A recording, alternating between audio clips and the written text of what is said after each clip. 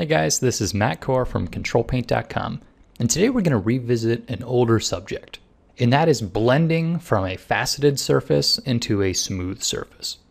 So if you haven't watched this earlier video, and I'm going to link it in the bottom of the post, watch this first. This is where I'm going to show the technique. But it's one of those things that just works better with more practice. So today's video, I'm going to give you a way to keep practicing this. Now if you take a look here, I've got Google SketchUp open, and I've made some simple faceted shapes. Nothing fancy. Now I'm going to export these simple faceted shapes right into Photoshop, and we'll start painting over top of them. Now in the previous video, you saw that I primarily used a flat brush for this. Well, right now I'm not going to use a flat brush, I'm going to use a round brush. But really, you can do it with any kind of brush you want. The important thing is making those smooth transitions from one surface to another. So here I'm using a hard round with a bit of texture in it. And I've got my flow set to about 50%. So to get this going, I'll just be making new temp layers, sampling, and painting a little over the edge. So to go between these two facets, I want to create sort of a smooth roll-off.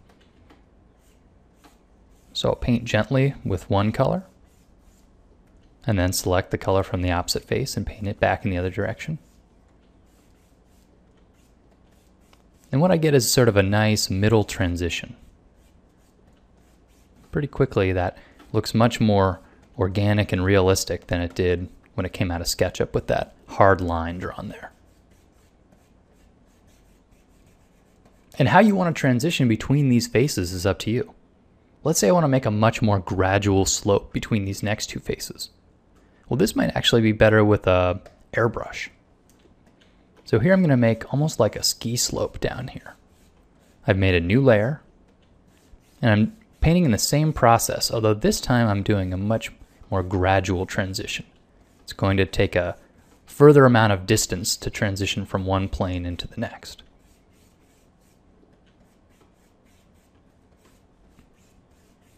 And I could even give it a little bit of a highlight. So I'll select the color there, move it a little up in value, and paint that in there. And I'll merge all those layers together and mask away what I don't want.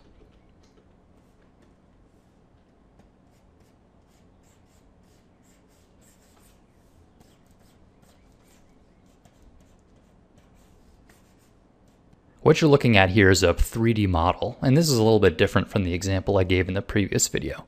But when you have circles inside of a 3D model, sometimes they come out more like 10 or 12-sided faces. And probably your painting doesn't want to have that in it. So it's a good idea to get rid of those sorts of obvious faceting. And you can do that in the same way. Just sample and paint.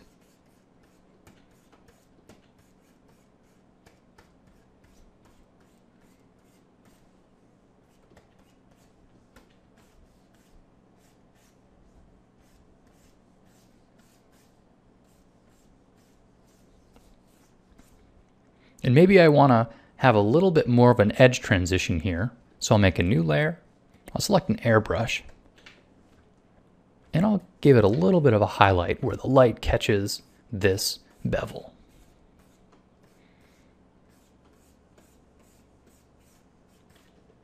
Erasing away what I don't want. So here you can see with just a few minutes of blending and smoothing, I've taken a pretty rigid object and smoothed it out a bit. In a way, I'm sort of mentally sculpting, giving it a different shape than it had originally. But all the values that I put in place were based off of ones that were already there in the initial render. So I'm going to attach this image at the bottom of the post, and you can try smoothing out the rest of it yourself. And really, you saw that what I made was just simple shapes inside of SketchUp. So if you've got SketchUp, make your own. This sort of blending is incredibly important, so give it some extra practice. Have fun, guys. Thanks for watching.